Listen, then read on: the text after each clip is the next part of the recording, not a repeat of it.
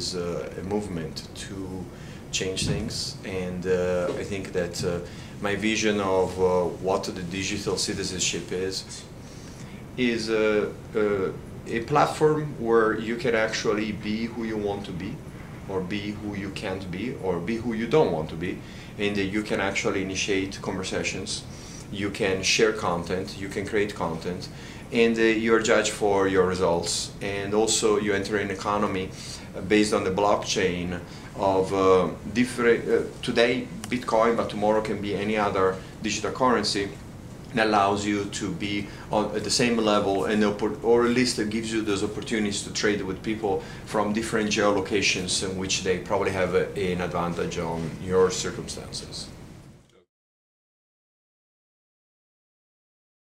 We're looking at APAC and the Middle East as our growth opportunity. Where there are problems is where there is opportunity of change. When I listen to what's happening in Kenya, in Africa, I start thinking that actually the problems are here, meaning Europe and the United States, but it's really a learning curve. I would say that I want to be more and more on those on the blockchain, and possibly learn from people from countries that have limited opportunities but a lot more creativity. Working with Afghanistan has taught me more in 2 years than I have learned in 20 years.